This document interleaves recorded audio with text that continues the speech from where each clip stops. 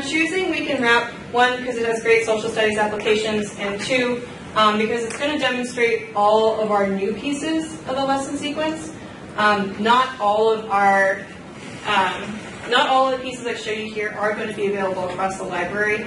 It's because they're new, we're working to add it to the rest of the library. I will point them out once I get to them. I have a quick question. Yeah. Because I'm an 8th grade U.S. history teacher, and the nation is a crazy place right now. Do these have like age? I mean, are any of these tags like appropriate for 7th grade through 12th grade, or appropriate 1st grade through 5th grade, or this? Yeah, that's a good question. We don't.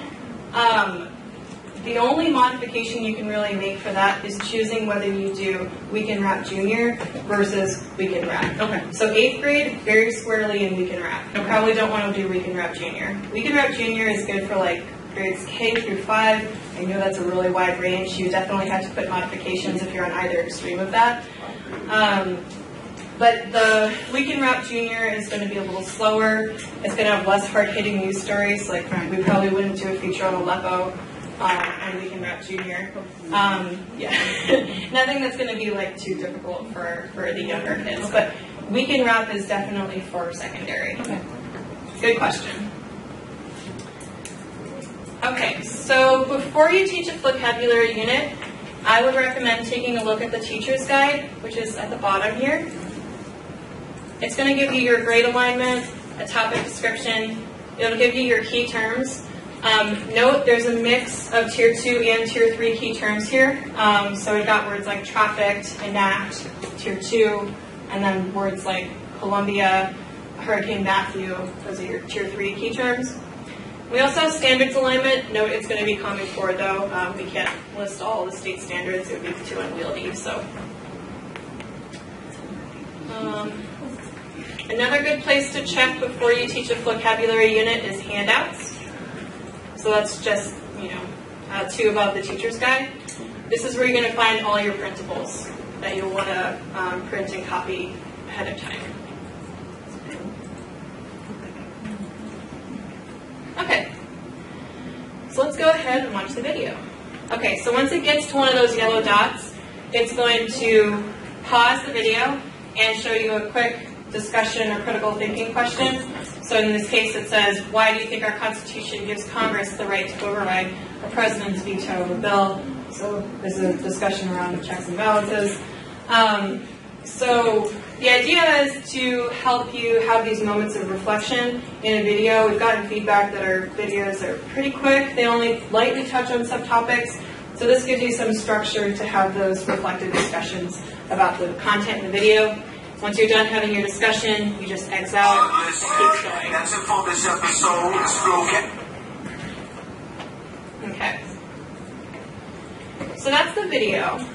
For We Can Rap in particular, I would recommend you ask students to predict the stories that are going to be featured in the We Can Rap before you even start it, and maybe give a prize to the student who guesses the most correctly.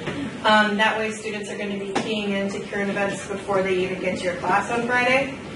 In general, videos are great, obviously, for introing material, great review for test prep, and also great for if you're in test prep stage, things tend to get really tense and nerve-wracking for students. So this could be a great way to siphon off some of that tension and introduce some music and joy into the classroom. Following the video, we've got quick review. So this is just a quick topical check for understanding over what you just watched. So class, what landed on a comet? What? Satellite. Do we have a specific name for this spacecraft? Rosetta. Yes, Rosetta. The Rosetta craft. You all should know this one. What is the name of the hurricane that hit the Caribbean? Matthew. Yes. So there's 10 of these questions.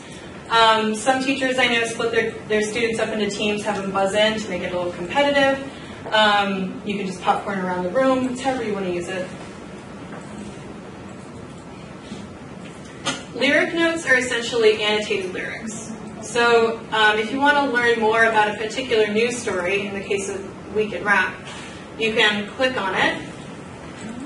It'll give you a pop-up with an image, some standards aligned readings, this is just going to be a summary of the news story. And then if you click Learn More, it links you to that outside news story that we pulled from for this. So this is your primary source nonfiction reading all ready for you to go. And also, this is printable. So if you hit print, it's going to take all the content from the lyric notes and put it in a Cornell Notes style format. So this is great for interactive notebooks. It's great for starting student research projects. Maybe you want to cut these into strips, give them to groups of students. They can summarize in their own words and present to each other so they're accountable to each other for their learning. Quick note on lyric notes, if you do utilize our online quiz, it does pull material from the lyric notes, so students will need to have the video and they'll also have read the lyric notes in order to be successful in the quiz. Just a quick note on that.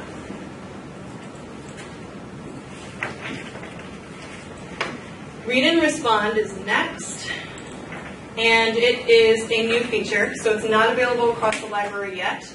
Like Pause and Play, it's available on all new videos moving forward, and then it's available on most ELA, and the next subject that's going to get Read and Respond is Social Studies, so you should be seeing that by the end of the calendar year, and then we're going to go through the rest of the library to add Read and Respond to those. But essentially how it works is you've got a passage, it could be fiction or nonfiction reading passage, and then you've got a multiple choice question about the passage. So this is something that you could assign to a classroom of students. Your students would log on and take the assignment. When they select an answer, they'll be asked to confirm the answer, and then it's immediately going to give them feedback on what the correct answer is and why. So this is a great formative assessment tool. It's great critical reading practice. There are 7 of these in this unit. So yeah, once students complete the 7 questions, it's auto-graded and uploaded into your teacher platform for analysis. Next is fill in the blanks. It's exactly what it sounds like. You could do this as a front of classroom, just click through the missing key terms, or, and it's probably a more useful use case, is to open up the printable version and then just have students complete the fill in the blanks as they watch the video the first time. So it's good listening, it's good spelling practice.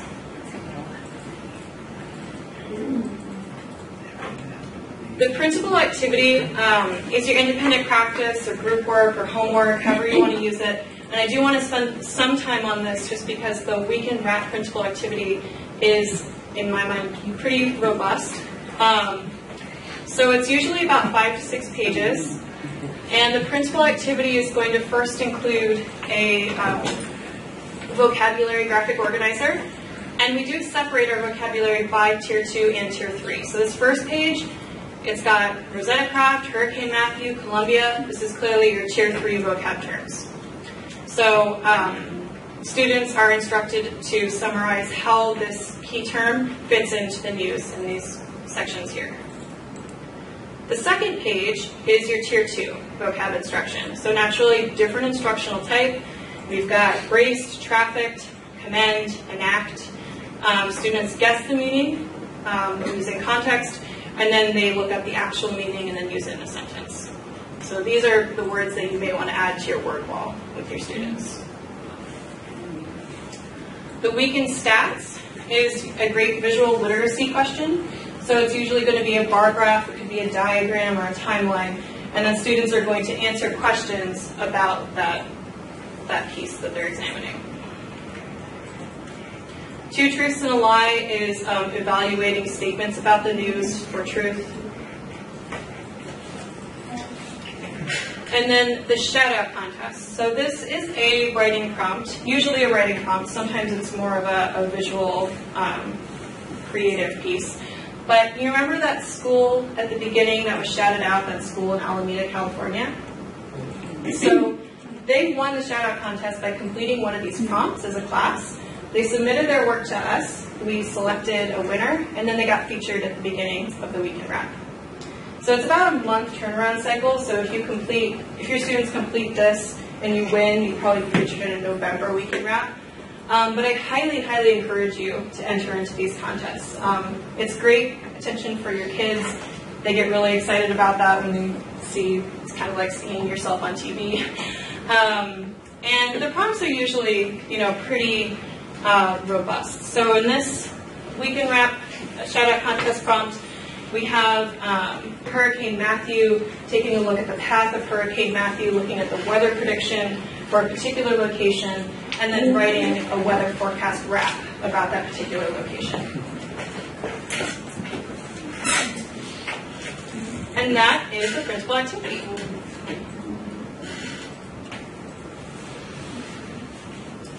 Next up is the quiz. So this is like Read and Respond, it's an assignable, and it's 10 multiple choice questions. So you would assign this to a classroom, they would go through and complete it, it's auto-graded, uploaded to your teacher platform for analysis.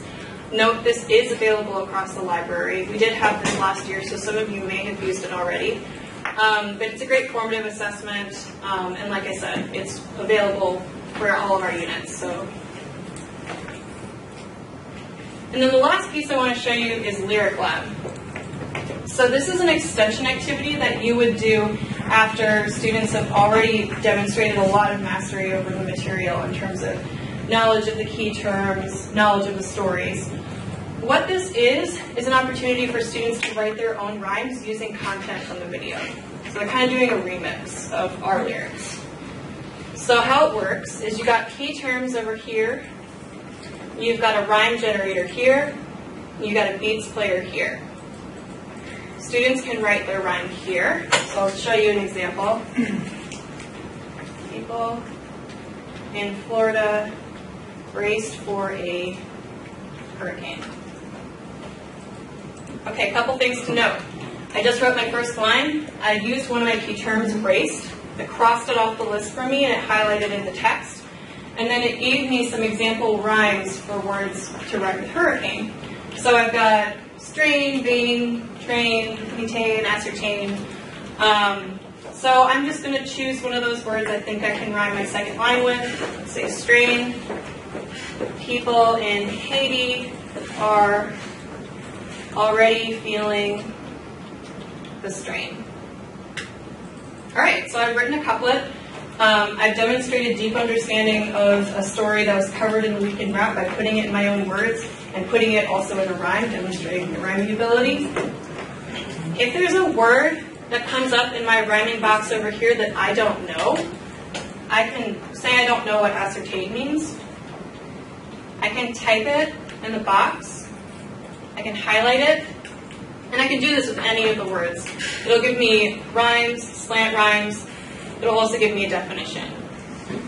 So this is a nice little piece if you have, independent learners who want to expand their vocabulary based off of words they see in the rhyme box. This is an easy way for them to do that. The beats box down here, these are just vocabulary beats. We've just taken out the lyrics. So they can choose their favorite beat. And so this might be nice for you to play during group writing time, or if a student actually wants to practice performing their rhymes, they've got the beats there.